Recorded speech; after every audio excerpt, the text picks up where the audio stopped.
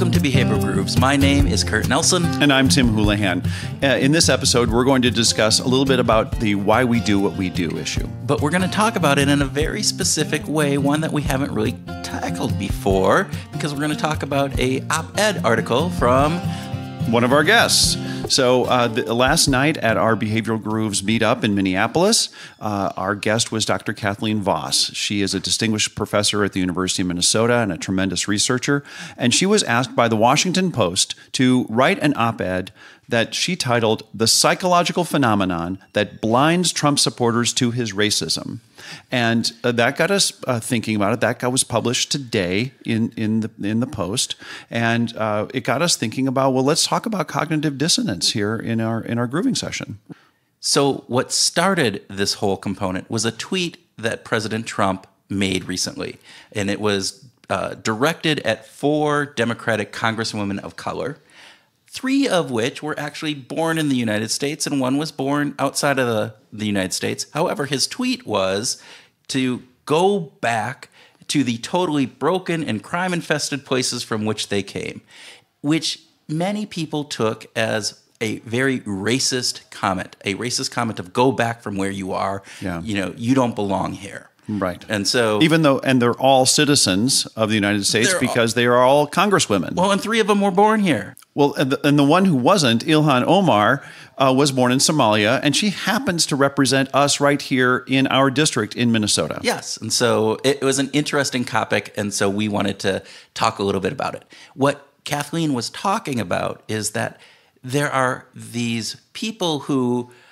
have gone to great lengths to contort and to twist and to kind of justify why this is okay and why it isn't racism. And she brings up this concept of cognitive dissonance. And cognitive dissonance was first kind of talked about by Leon Festinger in the 1950s, right? And he's talking about this component that says, in our minds when we hold kind of different beliefs and different ideas about ourselves or how we view the world, that there's this element called cognitive dissonance, and something has to give, and oftentimes it's not a pretty thing. And for instance, he talks about, or Kathleen brings up this interesting syllogism to kind of reflect that in this situation. Yeah, how does that go in this case with regarding to the Trump story? Right. So she laid it out like this.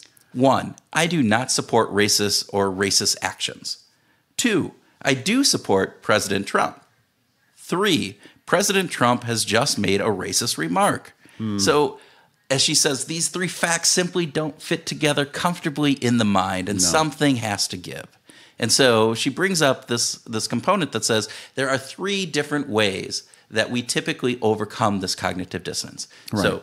That's right. And so the first way is that we change our belief, basically. We actually change our mind. We say, we're not going to support racists, so we're not going to support President Trump. Or maybe I am a racist and, I'm just a monster, as she says, right? Which I think is the harder way to change. We don't typically do that. Both are extraordinarily difficult to change, right? Right. I mean, we know from neuroscience that changing your mind literally means readjusting neurons and physical aspects of your brain. It takes a lot of effort to change your mind, especially when you're that committed. Right. And when those beliefs are such foundational beliefs about who we are and what we believe in, it is very rare. There needs to be some pretty strong, rational, or significant moment in your life that will typically tip that scale for you to be thinking about that. Because it's going to be hard. Right. Yeah. So most likely that's not how people are going to be blinded or they're not going to overcome that cognitive dissonance. Right. So the second thing that you could do would be to increase information or introduce new beliefs that really bolster support for the Trump story. Right. So in this first one, I don't support racists. I do support President Trump. And then the third part is the part that is causing this dissonance, right? Yeah. But if you were able to say, President Trump is so great on all these other things, and then it was one little misstep, right? So it's just that one little, you can discount that because you look at all the other great things that President Trump is doing or bringing and all of those factors. And so people are going, well, but President Trump did X and President Trump did Y and President Trump is doing this and that and there. And they're building that up, but not necessarily addressing that tweet, right? So they are going and saying, and so if in a roundabout way, it is this element of putting that person up on a bigger pedestal, which then even makes it harder for people to then come back and say, well, maybe I'm wrong. It might even allow you to feel like you need to defend President Trump in this case because he's really kind of being victimized here. It's possible they could go that far to bring in the story that in your mind you start feeling like, wow, he's really getting the short end of the stick on this. Yeah. And the third thing that you can do in resolving this is absolutely reject the consensus. Just say, no, it just didn't happen the way that you heard it. And there was no way that was a racist comment at all. Going back meant to go back to your districts, as one congressman said that Kathleen pointed out, which in fact was not what his tweet said. It was go back to your country. The country where you came from. Right. And so, but people distort that information. And this gets into really interesting components because this happens a lot, not in situations like this, but in everyday situations where things don't line up with how we want them to line up. Right. And our brain actually starts processing things differently. We hear things differently. We focus in on different things. It's the component where you show the same people to the same article and they will point out different aspects of that article based upon their previous beliefs. And they will point out that it supports, as they did, supports gun control or supports, having, the Second Amendment fully out there and everybody gets it. Same article, but we view that very differently. Motivated reasoning. Right? Motivated reasoning. So how do we know we're not falling prey to just subscribing to our past beliefs, even though there is new contradictory evidence? Right. So in other words, you're saying maybe Kathleen is the one who has cognitive dissonance around this component. Maybe she's completely wrong. And she is making up this information in support of her previous held belief. And I think that's a very hard thing to really try to make sure that people, that as an individual, it's very hard to make sure that you're not falling into this trap. Because again, as we said, that motivated reasoning, those things happen at a subconscious level. And so a way to test it could be to flip it around. Exactly. Right. So, in other words, if you are a strong Democrat and you said, well, I feel this way about what President Trump said and felt that it's really wrong, well, flip that around and say, all right, well, what if, it was Hillary Clinton. Clinton. And vice versa. What I think is really more interesting on this is if you quoted that same quote and said that Barack Obama had said it, and asked those same GOP senators and congresspeople, the ones that were doing the contortion, would they contort the same way? Yes. And probably not, right? They would probably instantly identify him as a racist. Right. And in those situations, is that then switching that around on saying those things? That's one way of looking at it. It's not foolproof. No. But it is a way of trying to look at this and say, if this situation were reversed, would I feel the same way? And in that case, then it can get at some of those motivated reasoning elements to say, no, I wouldn't. I would, if that was said by X instead of being said by Y, then I'm going to feel that. It goes back to the, I think we've talked about this before, the high school valedictorian who gave the speech that quoted and said it was he was in the South, and he said there was some quote from supposedly President Trump at the time, and everybody cheered. And then he goes, oh, wait, I'm sorry. That was actually from President Obama. And then they booed. Yes. It was the exact same thing, but you can see where that gets into those people were obviously going through some cognitive dissonance on that component. They were simply not going to accept that all these great words about patriotism and being challenged going forward from their graduation could come from anyone other than President Trump. Well, and going into this gets into the personality syndrome, right, where we believe and put faith in the person who says it more so than what they're actually saying. Right. And that component that comes into it. And that's what, it comes into all these factors that we're playing into. On a philosophical level, there's always this question of artist versus the art. do we judge the art in part by the artist, or do we separate them?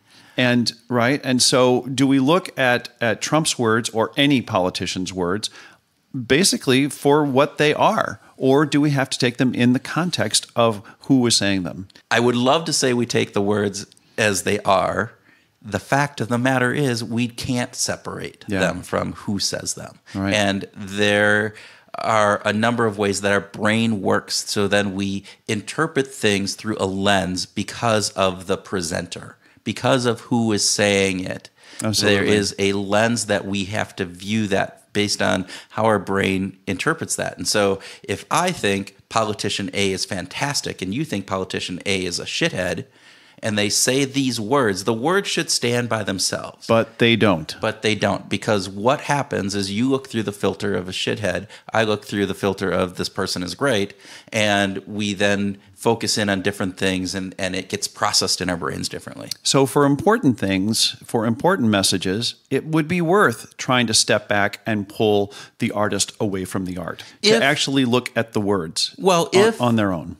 I will take that if that component, in politics, that would be very interesting, because we have such diametrically opposed kind of camps are out there. We do. And so it's hard to look. And so if you can disassociate that from the words from the messenger, then that would be really interesting to kind of have that conversation to say and base it on the merit of the words or the policies or whatever that would be going forward.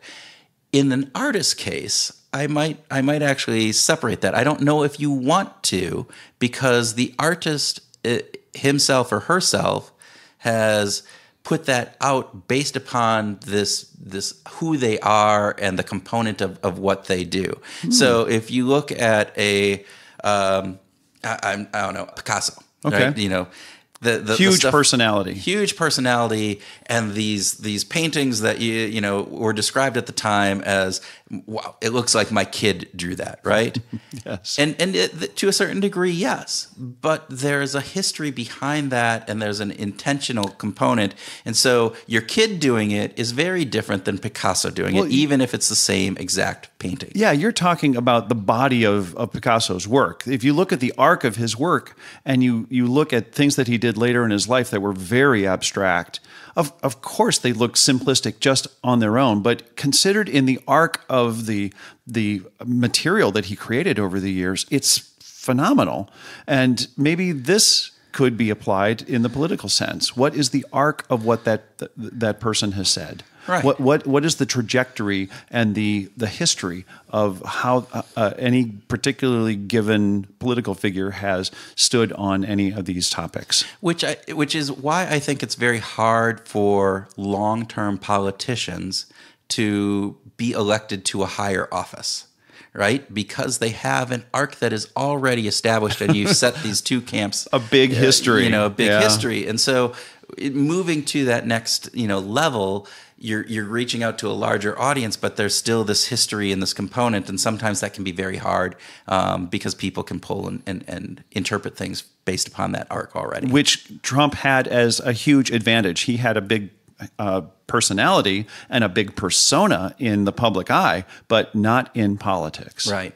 And you can say the same thing for Barack Obama, right? When he came in, he was he had not been a senator for even a full term. So that's right. And of course, his critics said he doesn't know anything about government. Yeah. His critics said this guy he's brand new. He doesn't know anything about governing. How in the world could he be successful as a president? And those same critics, then, when President Trump came into it, if we're looking at some of those GOP supporters of that, use that as a positive. So again, exclaimed he's an outsider. How great is that? Right. And so that's where you get this cognitive component, where you look at that and you're going, it's a similar situation, not apples to apples, but it's similar. And so how you interpret that and how you respond based upon just who the actor is actually has a big component within this. Absolutely. All right. So we've beat this, politician horse to death. But sharing some ideas that we hope you find enjoyable. Yes. So with that, thank you. And if you enjoyed this, please let us know, leaving us a review, various different things. And I just want to say thanks. We've had some really great reviews online recently, and